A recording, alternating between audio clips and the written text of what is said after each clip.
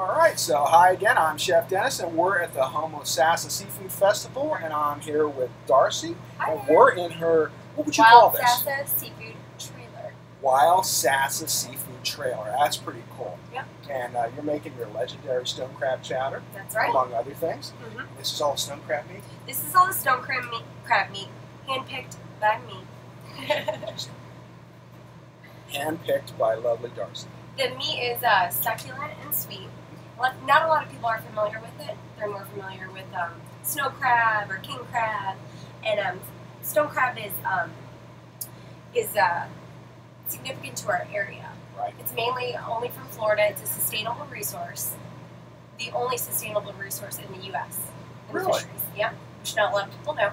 Wow, and that's because when they do fish them, they have to take one claw That's right. and leave the other. And it regenerates itself over a certain amount of time. That's wild. Now, I know they'll regenerate both, but you're not giving the guy a fighting chance to survive if you take both of his claws. Exactly. So that's a good thing you're only taking one. Exactly. Come on in. Want hello? So this is a working seafood trail. You want to say Yep. hi? Come on over Yep. here and say hi. This is Shannon. She's here. Hello. So what are you doing today, Shannon? I am assisting Darci with Okay. anything that she needs. Well, that's good. And making Yes. people smile when they come to the window. Yes. You know, Got that's lots important. of techniques. I'm sure you do. I'm not even going to go there. Because I saw one of the techniques when I walked up. So, Hello. hello. Happy to see you. Thanks so much. Yeah. But anyway, let's get back to food. What else are you making today besides your chowder? Well, every weekend, which is, it's a little hard at first for people to understand, but the menu actually does change. Because when you're involved with seafood, everything is dependent upon the weather, Mother Nature, it's seasonal, which is really a nice treat for people because you know you're getting something fresh. Well, you got the dock right here and the boats Literally. right here. Yeah, we'll turn that camera around for y'all. Yeah, when you- we'll show them. I'll show them when we go out. So, do you it's get all straight your, from the fishermen. straight Is from the fish? kind of the concept. Yeah. That's great. So, So what are some of the things you get to choose from that they bring in? So, besides stone crab? in season, let's say, well, stone crab is in season. Blue crab, local live blue crab are all year long for this area. We're 6 miles from the Gulf, and our family has a fish market as well, Shelley Seafood Market, and that kind of is how this concept works, is because we go hand in hand. They, they procure seafood from other fishermen in the area as well as themselves. We have boats that go out, and they also procure from spear fishermen, which is a real treat. Some very, very fresh, some of the freshest fish you'll ever find. And where do these spearfish around here? The big one that is always on people's minds and in high demand is hogfish, and more familiar in the Keys, kind of where it came from. And grouper is king here. There's upwards of 19 different kinds of grouper.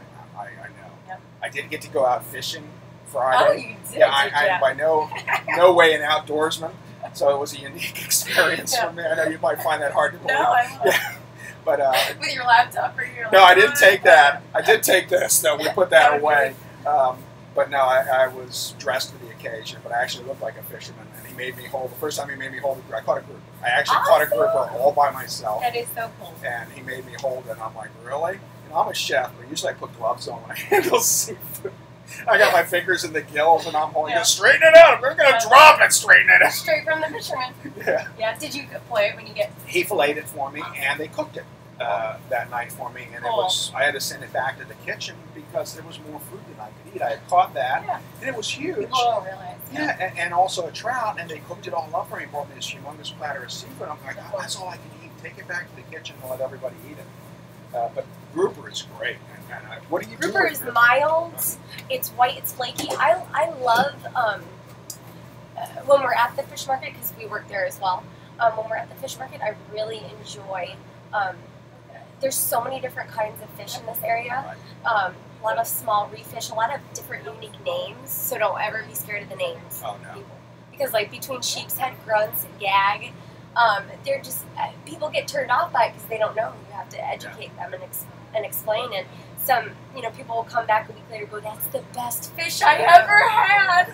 Oh. Yeah, you got to try it. Yeah. Everything. I mean, Or trust the people that you, yes. your fishmonger.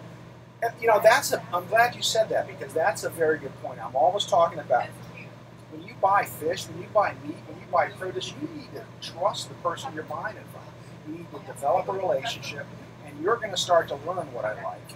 Or I'm going to tell you what I like, and then you're going to point me in the right direction. And that's always the best way to go. My friend Miles. Family-friendly business can do that for you too. Absolutely. Instead of like a big corporation, it's a little bit more difficult. And where you don't always see the same person all the time. You don't know, one guy's really good, then that guy's not there, and you don't know what to do. But this is a family operation. Yeah, I started, especially at the fish market, it's one of the best feelings is not only knowing somebody's name when they come in, but also knowing kind of what they like and being able to say, guess what? We got in a fish that you're going to love. I can't wait for you to try it. It's such a cool feeling. That is. And you have some of the best, freshest seafood in the world here. So that's what Florida is known for. And this is the nature coast. That's right. I keep going to different coasts. They all have these different names, and I love it. Yeah. I just, especially home Sassa. Say that 10 times fast. Nobody gets that. I wanted to make sure I pronounced that one correctly. I've been learning all the Indian names, and I still haven't quite gotten that one. That was pretty easy. Yeah, that one's, well, you get it after a while, and people, it's just like Mississippi. You're like, just spell it just like you say it. Yeah. But I'm really surprised that my first question when I entered Citrus County was, where's all the citrus? And it's like, oh, everybody asks that, and they explain the whole thing to me. But it's just... Well, there's kumquats a little bit further north. And we did see some. Yeah. But it's not big, which you would think citrus was planted from front to back. A lot more berries coming up. Yeah, blueberries. A lot of, there's so many more wineries, more than I ever had known before. No, I didn't hear that at all. Yep. There's a lot popping up and a lot of different vineyards. Well, so that is kind of a future, to look out for. Yeah. Oh, and we do like our wine. Wine's a wonderful thing. Maybe afterwards. Yeah. Come back for little chatter and wine. No, I know. Pretty happy. But no, this is just great. And I thank you so much for taking time out of your busy day. I know you're getting ready, and you have to make... We have a big festival this weekend. Lots of people come from near and far just for it because, it started from the fishermen. The fishermen actually started it in this town, and it's a small fishing village on the water. And that's it's quaint and beautiful in old Florida, and we're happy to be here. And if you want fresh seafood, let me tell you something, this is the place to be. That's right, literally. Off the boat. Off the boat. Well, thank you so much. I really appreciate your time, Darci. I'll let you get back to work, and have a great day. And I'm going to go out and enjoy some of the Seafood Festival, and I'll be sure to post more things about it later. We look forward to seeing you guys in the future.